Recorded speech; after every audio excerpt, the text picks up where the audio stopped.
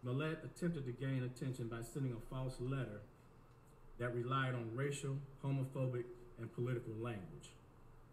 When that didn't work, Smollett paid $3,500 to stage this attack and drag Chicago's reputation through the mud in the process.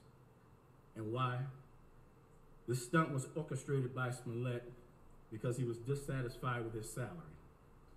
So he concocted a story about being attacked. Now, our city has problems. We know that. We have problems that have affected people from all walks of life, and we know that. But to put the national spotlight on Chicago for something that is both egregious and untrue is simply shameful.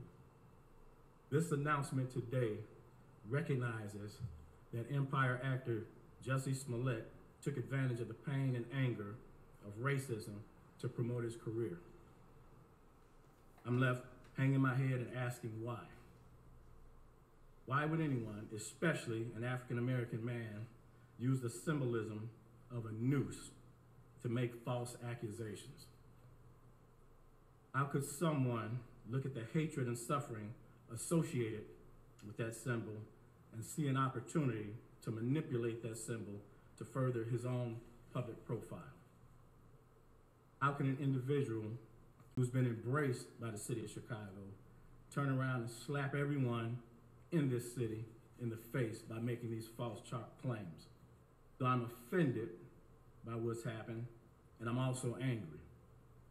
I love the city of Chicago and the Chicago Police Department, warts and all. But this publicity stunt was a scar that Chicago didn't earn and certainly didn't deserve.